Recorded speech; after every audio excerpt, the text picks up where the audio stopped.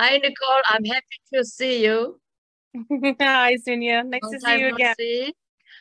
I know that from the session, I learned that you have a lot of psychic abilities, you're medium and all that. And Mhm. I really would like to hear more about that abilities. If you're okay with it, would you like to share some of it? Sure. Thank you. Uh, Started as a child, really. Um, Learned really quickly that I can't tell anyone. So when I was holding my mother's hand and faces would come in front of me and their spirit saying, "Hey, hey, can you help me? Hi, hi, hi." And they're just right there. And then I'm looking up. Can you really? No, nothing. Okay. And you learn really quickly. You learn Mm. really quickly. So So my house, 1.5 story, and people were lining up to talk to me. And when I went to bed, thought it was Wow. normal. Thought it was normal. Were you scared of anything? You're so little. Comfortable, Hmm? uncomfortable, scared Mm. sometimes, because sometimes spirit can be really wanting some help or really needing some help or really wanting to talk with us. Like, hey, you can see me. And then they just, They know you can yeah. see, huh? Oh boy. I was like, you can see me. Like, yeah, I can see you. So I remember a couple of times just within the last 10 years, like, hey, buddy. And it's like, and then So they got frightened too.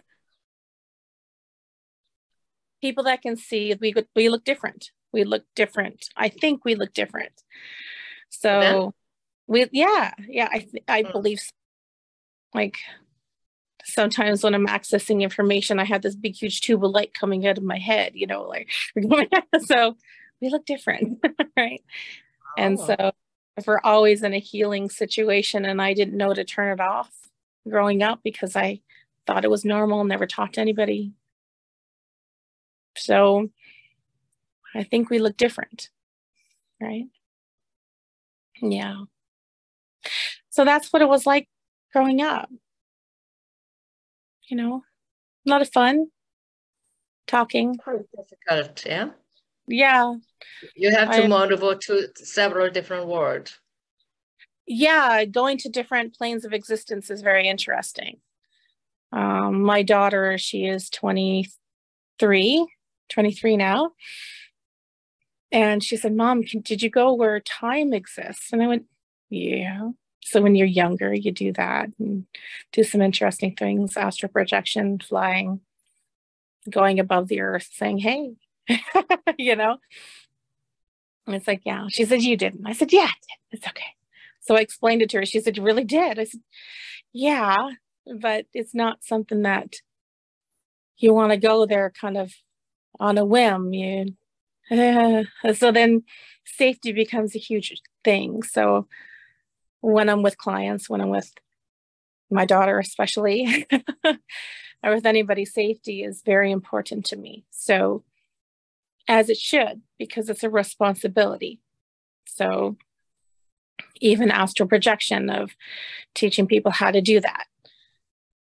So, I kind of hold on to their cord and say, and I put like a sign on the back of my back, like, you remember those kick me signs? And I put a word on there and have them go above and go behind and read the sign, come back down into their body. And okay, so what did you see?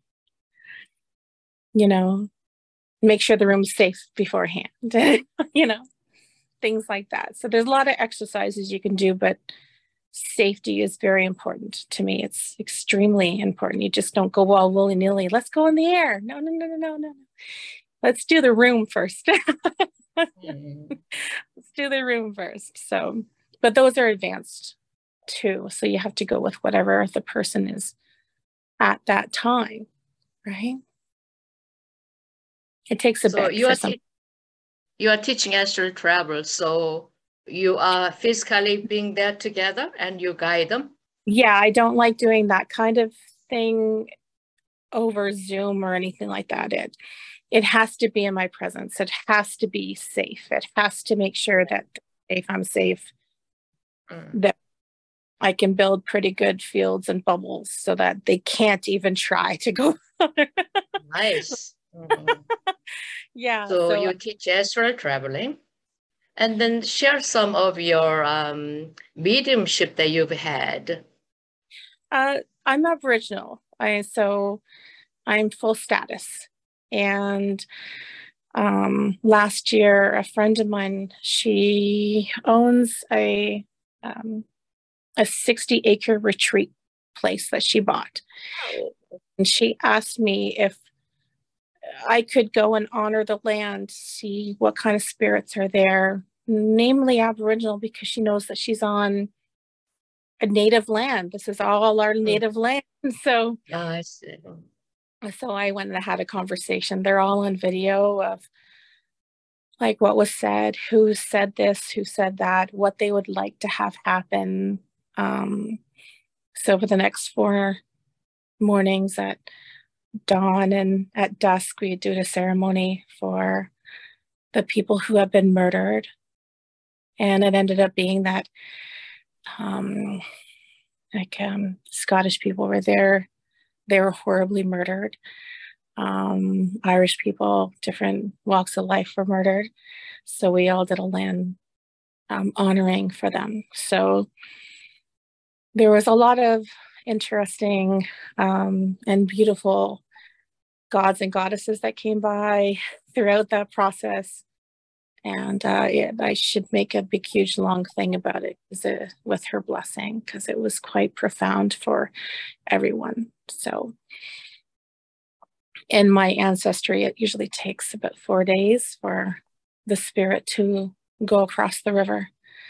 And who else came by? It was so many people, ancestors, ascended masters, gods and goddesses. The Knights Templar came by. King Arthur was there.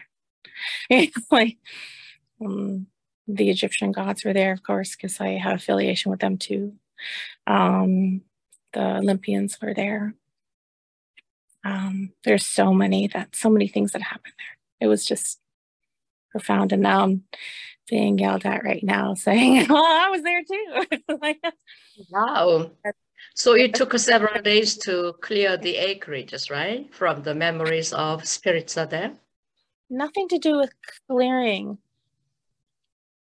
I think there's a difference between understanding what clearing and cleansing is. And Okay, please do.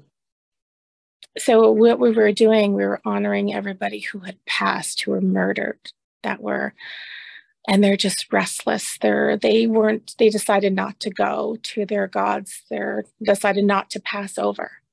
So as you can tell, my voice is changing because I have a native man that is with me trying to explain, right, to say. So it was quite an honor to do that. And I had to have the owners and some of the facilitators that were there working at this retreat center. And they end up helping me putting an offering down in the morning, picking it up. We were doing a lot of songs, a lot of talking to spirit. It's quite intense. It was quite intense. So And are you whoever saying the spirit, sorry, are you saying the spirits who passed away, murdered for that area, their spirits are still in that soil? They didn't go bother to, everyone is there if they wanted to come. Everyone is there? Yeah. And any place that I've ever moved to or rented from, there's always spirit. We're never alone. We're never alone. Right? So usually when I move into a new place, then I kind of help the situation along, and I do house cleansings and clearings, what people think it is, but it's not really that. It's just honoring all the spirits there. And there's a lot of things that happen. It's kind of hard to explain, but it's honoring, it's helping them move over if they wanted to move over. It's what spirit wants to do, what they're worth that they think that they want to, and it's usually a counseling session too.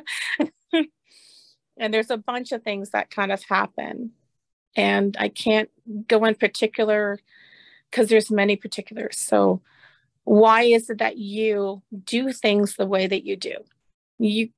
There isn't a pigeonholed answer. You have this emotion, that emotion. Well, it's because of this, because of that. Well, spirit is us, really, right? Wow. So it's determining why they decided to stay, why, if they think that they're trapped, why do they think they just want to be here because their family's here? If they want to go back to source, heaven, God, then they come back, then they do. Like, it's some of them are not even trapped at all. They're just hanging out with the family. So it's a lot of talking to and determining if they need help or if they want to. And usually the ones that do, they usually come to me the day before, right? So yeah, there's a lot of spirit activity there. And but I just start crying whenever Hera comes. I'm just crying. There are certain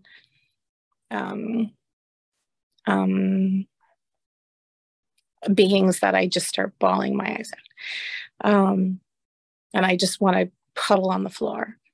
To be in the presence of source is just so profound that you're just a big, huge mess ball on the floor and you're shaking and convulsing. And then, somebody else that can see and feel, they come by, or I call them immediately. They go, I can't see you because you're so full of, I can't see you. And it's just, yeah, it's really, really fun. It's a really fun experience in a way. Like, being able to connect is quite an honor, really. I don't know why Source decided to do that, or them decided to give me this gift, but I'm trying to be as honorable as I can, and I check in with them all. So I check in with them all. Like, I grew up with having Arcturians around my bed, so I check in with them. It's like, is it okay if I do that? And I'm talking to your guides, and I'm talking to you, and I'm talking to them, and in a reading, I'm talking to a lot of people that the same conversation, and you might not know that I'm talking to a lot of different beings, but I'm talking to a lot of different beings. Yeah. It's really interesting seeing the original people of the feng shui masters that are around. And it's like, you guys are awesome. So it's just, it's a very interesting life that I've lived so far that nobody really knows. Now you can talk about it, so we can utilize your ability. That's why we are here today, right? Yeah. So talk about your ability. Well, I think I was actually watching. It was very interesting because I never really watched any of Dolores Cannon's interviews or anything, except probably about just the end of last year, mid last year, something like that. And the way that she explained it is perfect. And it's like, oh my gosh, that's right. Because when I give a reading, I see major timelines, and they want to know something. They want to know, how will this impact them? I said, but the thing is that you understand that if you choose this and choose like all these different choices, it can impact it however you want to have it. But you have choice to determine what you want to do, right? I can't choose for you. But there are certain ways that you can get to where you want to go. But really, it all comes down to you loving yourself and being that embodiment of love for you in all aspects. And to be able to have that flow through you so that you can become the person that you thought that you could be and you didn't know that you were because you weren't in that embodiment in the first place. So it's just fascinating how they want to know answers, but at the same time, it all comes back to you. Right? And all you can do is just be that source to say, you can do this. Like you can do this. You just have to be you.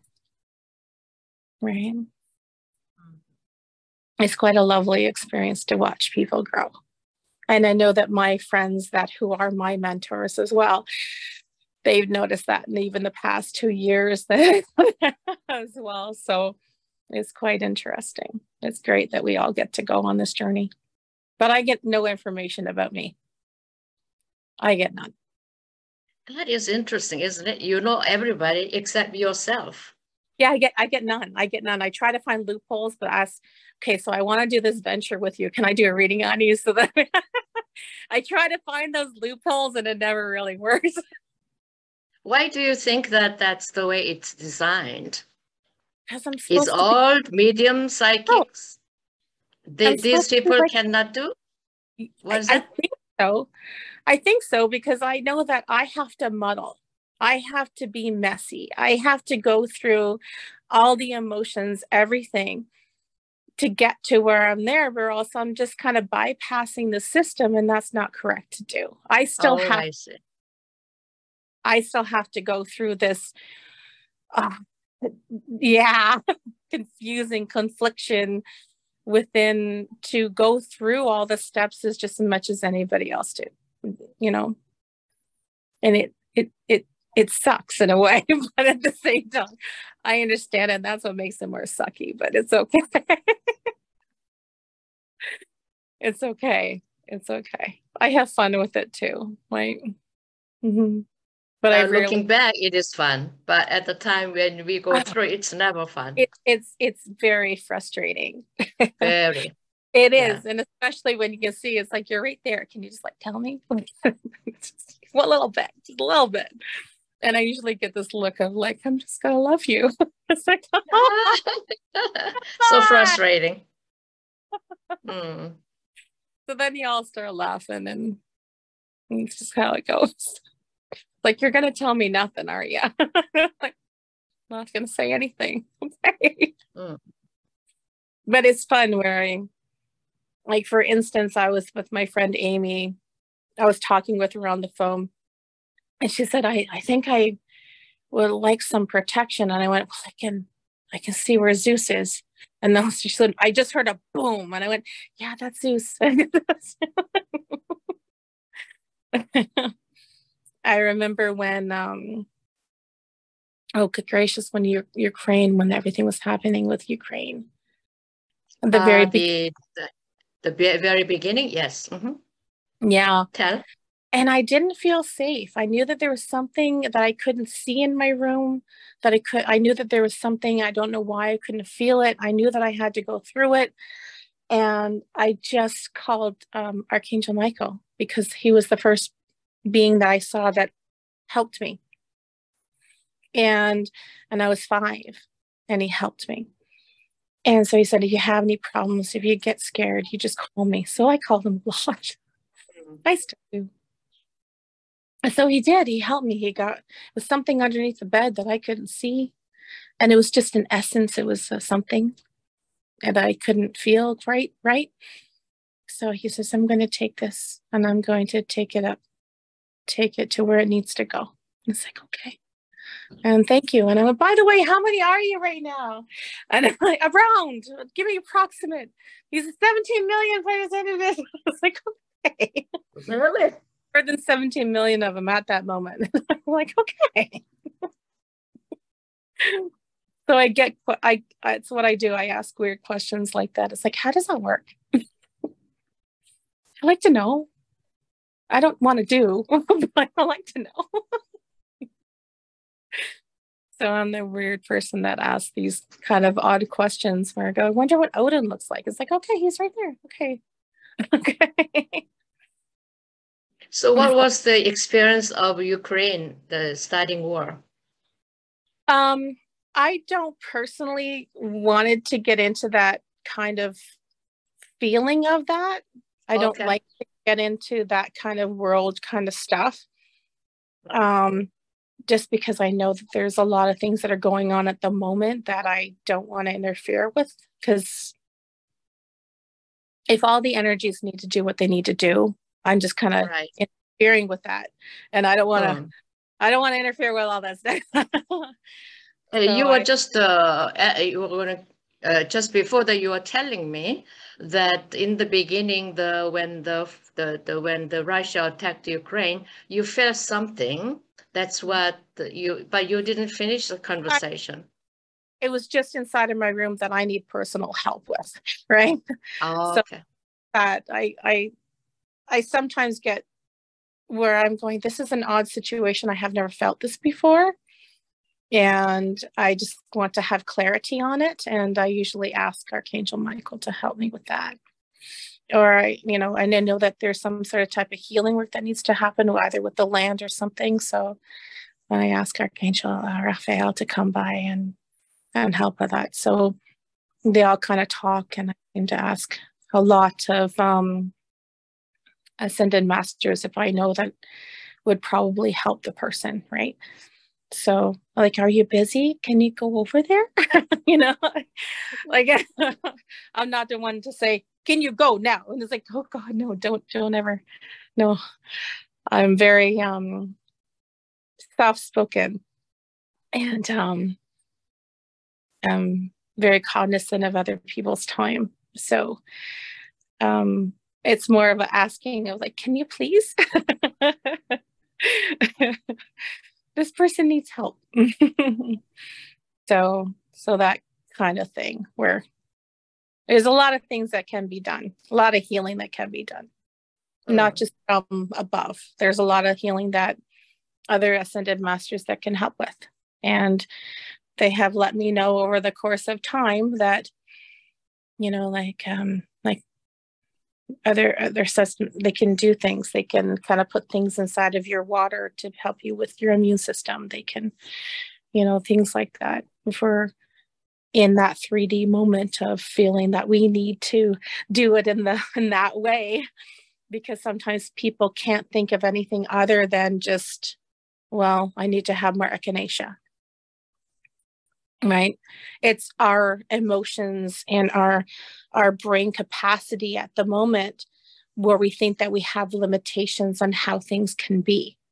So some people can't have that instantaneous, like they can't think of that way. They can't, it doesn't compute, right? So therefore you have alternatives to be able to have that healing happen where it could work.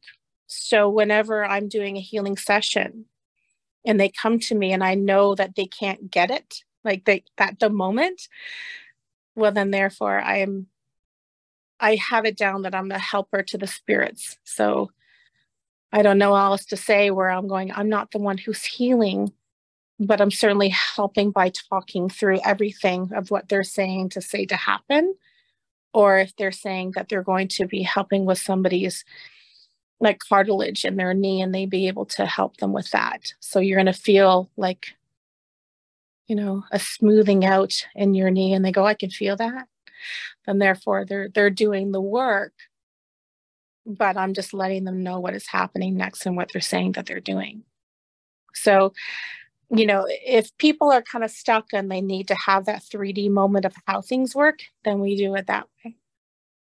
If they're not, then we do it alternative ways too, where I know that when I was doing something particular, which I'm writing a book about, and so I know that in that instance, when I have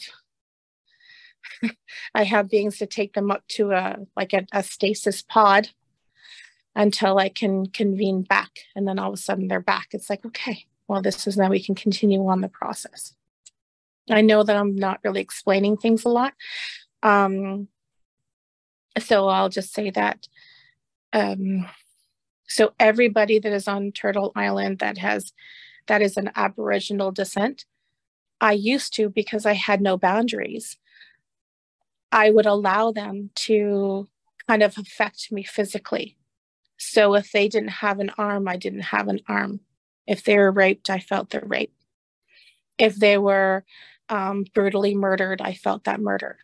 I felt until they died, if they're choked out, I was being choked out. So when you're a child and when you're growing, you have these things happen to you and you thought that you had fibromyalgia, right? So not saying that I don't, because I have all the pressure points for it, or I did anyway. It's just the fact that I felt it.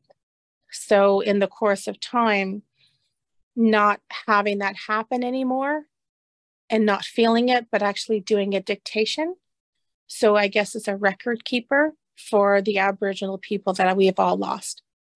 So the earliest record that I write down, I actually do write them all down. And the earliest record that I have is 1019. That's when the 2019. Yeah, so Wow. they have it recorded as being 1020, I think it is, or 1030, of when they thought that the Scandinavians, the Norse people, came over. But the gentleman that, and he's here, the gentleman that that went through that process, he said, I asked him, what do you know what time that was? You know, I know that you don't understand the timing as we do now, but can you give me a recorded specific year at least? And he said it was 1019, he thinks. Yeah. So I would dictate kind of what had happened, whether or not they left a limb, how the process was. I think was that case was they were watching and they took him, and it was in Labrador, and they would spear him and then cauterize it immediately. So all the blood stayed within the body. And they would dunk him in the cold, cold water, bring him back up, do it again. And this went on, I think he was with me for about 4 days. 4 days or 6 days, I can't remember that long. It's in my records, but yeah. So they're with me and we're throughout that time, and I wake up and they're here. And so that's why I don't get a lot of sleep sometimes when I'm doing that very important kind of life purpose, where that time is denoted for them. And if I have to do my work and my job, then they're kind of taken. They're taken to this stasis pod, and I continue with my work. So if I have a reading or if I have something else, then okay, I come back and I call back and I say I'm done, and then all of a sudden he's standing right beside me, and then I take more dictation. Okay, they're doing this to me now, and I can see where he's at and where he is, and I'm looking around as if I'm him. It's like, okay, I see a bird fly this way, and it's a long, arduous kind of situation. Yeah, horrible situations, horrible stories. But I can't say some of them because some of them just passed in 1986 and 1995, and I can't say that because they're families. You can't quite do that. So I know that I can't put that in the book. So there are recorded tribes that I have never even heard of, where I'm writing it down. And I go, okay, well, do you know what area it is now? And they said North Carolina. Okay. And I look up and I go, wow, there is a tribe that actually existed in North Carolina at that time. And I get confirmation that way. So that's another one of my life kind of thing that I do. Wow. But I'll be writing. Yeah. You wrote them all now, ready to publish? I have, yeah. Well, I have to do the beginning of the acknowledgements and everything, but in terms of actually writing down everything, yeah, they're all written down. All written nice. Down. Yeah. So what happened to these souls? Are they all released? Oh, afterwards, it's really, it's just, it's something where we're all crying, and then all of his ancestors or her ancestors or wherever, they're all there. They're all in the room, and we're all bawling our eyes out, and you can see the ancestral line totally being cleansed. Beautiful. it's just something that is just amazing. So I know that there's more like me, but I've never met anyone because I was adopted into a white family. So I basically don't know anybody who's Aboriginal really. So if I've never really told anyone, like I said, until 3 years ago, I came into this arena, right? And this being vocal about things. So yeah. Wow. Yeah. It just listening all that, it's like I don't think I can handle that ability. It's good to have psychic ability, but oh God, that's quite kind of load, huh? It's something for them. I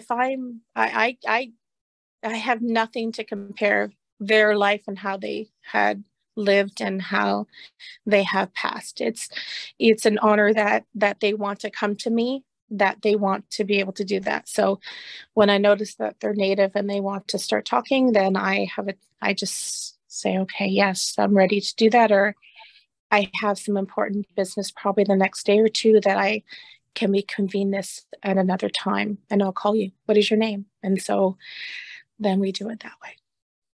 Yeah. Wow. Yeah. Thank you for sharing all this amazing work you are doing it. Yeah. And this kind of talk we can do forever, hours and hours and hours. But Yeah. maybe we can do some other time. Continue. Will that be an idea? Right. And I love making bracelets. That's what I like to do. Okay. So Beautiful. I have goddesses. I go, well, okay, I'll make it with you. It's like, okay, yay. So things like that. So I'm a psychic medium. I usually do psychic readings for them. I do land acknowledgements. I love doing house readings in terms of what has been there before, go back in time, what is there. Healing sessions that are basically helper to the spirits that are around us. And also I help the people heal themselves and what needs to happen.